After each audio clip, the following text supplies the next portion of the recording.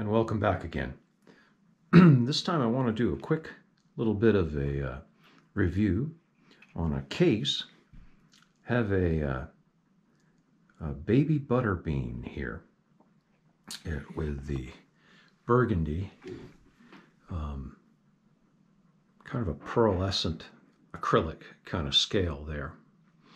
So this is a little tiny everyday carry knife.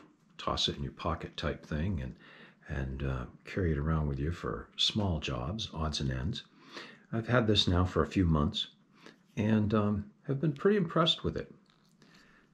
Comes with two knives, two blades, a smaller one here that I guess can serve as a backup. Neither one of them are particularly a large blade, so the smaller one is really kind of tiny, but they work well.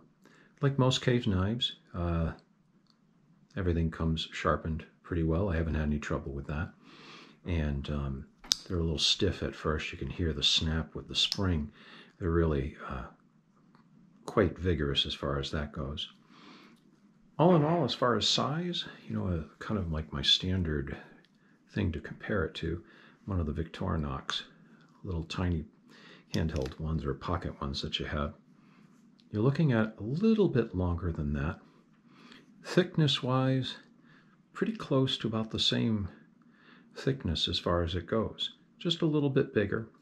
This is obviously quite a bit lighter than this. This has more metal in it with the caps on it and the frame on it and the double knives. So a little bit more substantial in your hand.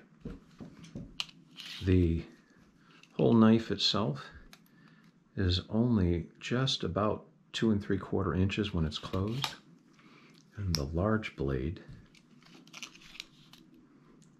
is only a couple inches long. It's a fairly thin blade, as you might expect with such a compact knife. It locks up tight on this. As you can hear with the snap, it really locks up tight with the spring-loaded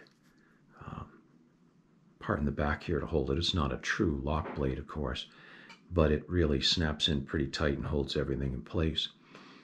There are a whole series of different scales you can get on it. This one is the burgundy. I really like this. I like how this works.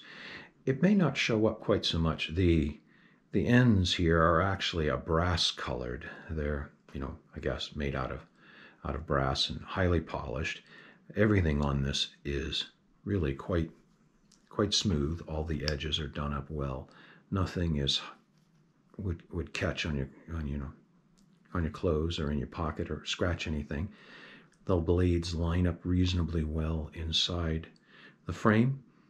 There were some videos talking about whether or not the pieces of metal and all of the, between the frame and the spring and the bolsters and everything was clamped together tight enough before they were riveted together. And there were some things on YouTube videos online about there being gaps in here, and people had complained about how much there were these gaps and how sloppy things were getting.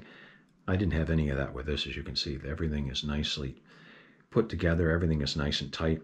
This is an inexpensive little knife, but works really well. I've had good luck with it. I've been carrying it now for a few months, and it's sharp.